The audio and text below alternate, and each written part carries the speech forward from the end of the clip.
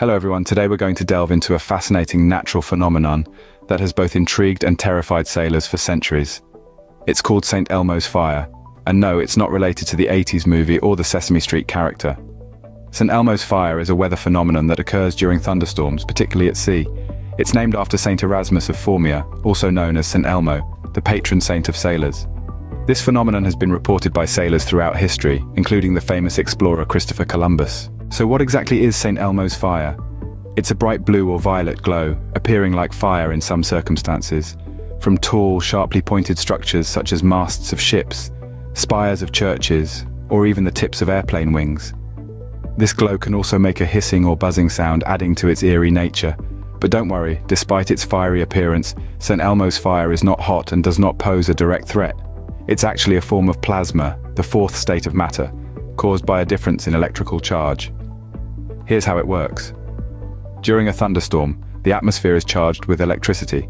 This can create a strong electric field around pointed objects, causing the air around them to ionize or gain or lose electrons.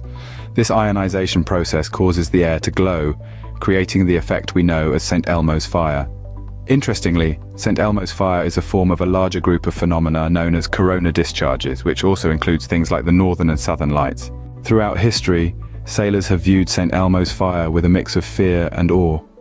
Some saw it as a bad omen, while others considered it a sign of protection from their patron saint. In reality, it's a natural and scientifically explainable phenomenon, but that doesn't make it any less fascinating. In fact, St. Elmo's fire has been mentioned in various works of literature, from the ancient Greek epic The Odyssey to more modern works like Moby Dick and the Count of Monte Cristo. It's also been observed and written about by famous figures like Charles Darwin during his voyage on the Beagle. In conclusion, St. Elmo's fire is a captivating natural phenomenon that perfectly illustrates the beauty and mystery of our natural world. It's a reminder of the power of nature and the wonders that await us when we venture out into the unknown.